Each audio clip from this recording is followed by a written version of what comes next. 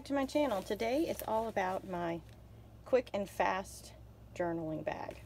This bag is one I can grab, throw in my bag without much, if I'm just not wanting to take my whole art bag with me, I can take this bag and create on the go. And I absolutely love it for that. It's got a lot of little pockets that I can add things to, but I don't have a lot in here because it is my quick and fast bag. Let me show you what I've got in here. Pull everything out. There'll be links in the description box below to what I have in this bag. But this is my quick and fast art journal bag, or sketchbook bag, urban sketching, whatever I'm doing that day. Most of the time it's sketching my day. So this is my quick and fast bag. So I have a glue stick. I have a little container that I can put water in. It is very, very strong. It's hard to get open, but it will keep the water from leaking. And I use this for that. And that's in the bag.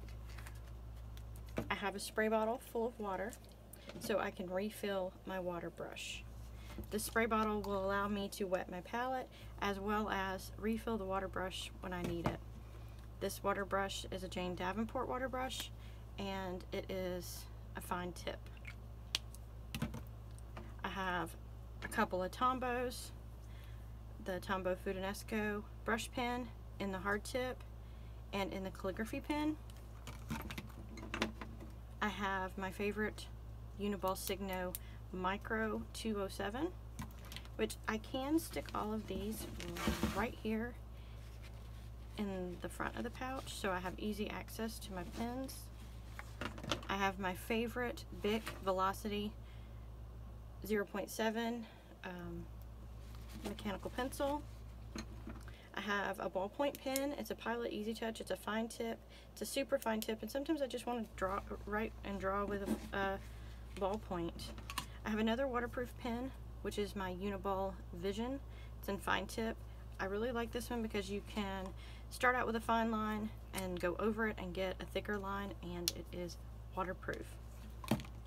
I have a Faber-Castell Golden Faber in black, and I like this because I can use it for shading. It's pretty easy. And then I have a Mono Twin Tombow. So I've got a wider point and a fine point, and it works really good.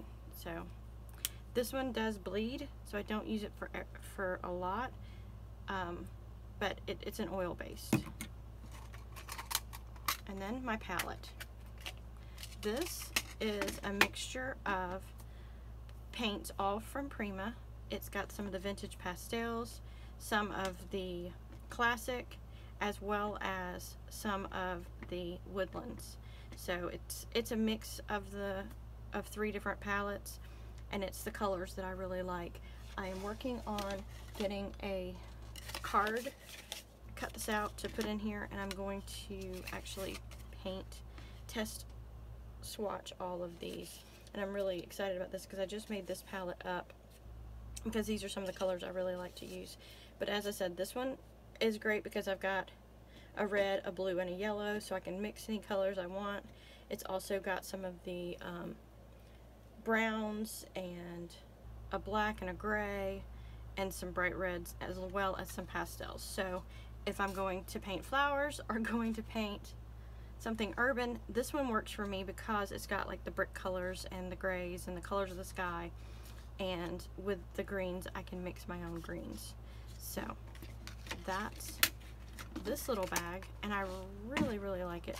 I do make sure that my pencil is sharpened prior to going out, and I use a Prismacolor sharpener because I can get a really good tip on my pencils.